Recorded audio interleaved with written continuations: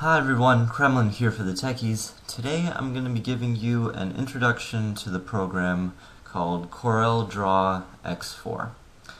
Now, unfortunately, it is not an open source program like most of the others that I've given you tutorials for on this channel. It's made by Corel, obviously, and at the moment the full version costs about $350. There is a free trial out there, however, which I'm using right now. You can download it for 15 days. But let's be realistic. Most of the copies out there come from torrents. But whichever way you get it, here's a basic overview. So over here on the left, in the left sidebar, we have our basic tools that you're going to be using most often. Over here, the 1, 2, 3, 4, fourth one down, we have the basic line drawing. In this little triangle on the bottom right, we can click on it and then use these different tools. So my favorite one here is the Bezier tool. It's very easy to draw and then edit later. I prefer it over the other ones, even though the other ones have their advantages. But here we go. Bezier, let's just make a triangle. We can fill it with the color bar over here. And to edit it, we go to the second button here. There's different edit options here, so we'll just click shape, and now we can just drag the nodes around.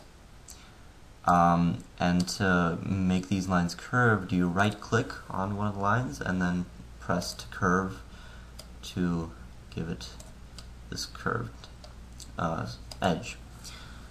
A cool thing about this program, which makes it very useful and very handy when you're tracing an image, is that you can actually snap the nodes from one object to the other, which I'm about to show you. So here we have this little other object, and now if we want to shape, and now if we want to drag this node, we can actually connect it. It snaps to the nodes of the previous objects. Well, of course you can turn that off if it's bothering you, but it's very useful to have when you're especially if you're tracing something. So let's just snap this to here, and to curve it, we can just curve, and then the curve actually snaps to the edge too, so it's a perfect fit in the curve as well. It's very useful. Alright, let's move on to the fill options here. So let's select this. One of the bottom ones, second from the bottom, is fill. There's several different types of fill here. There's just a regular fill, which is just one single color. There's a fountain fill, which lets you choose different types of filling. There's radial, linear, gives you a gradient. That's very useful. And another cool thing, which you won't find in many other open source programs, is that you have a texture here.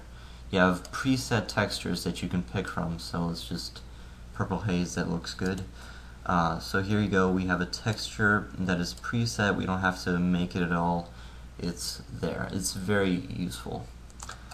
And of course there's patterns, and you can make your own patterns, but that takes much more hassle. That's the basics here. There's other tools here like making shapes, ellipses, circles. You can add text. The text here is very versatile also. And there's more effects up on the top, like adding effects. There's a wide variety of them, and you can do a lot with this program. And I could probably be making this tutorial till next year. If I want to cover all of them. But this is just a basic overview. I recommend playing with this program, testing out the different ones. It can seem like a lot to start off with, but you can get the hang of it, I think, pretty quickly. So that's it for now. Thank you. This has been Cremlin for the Tech.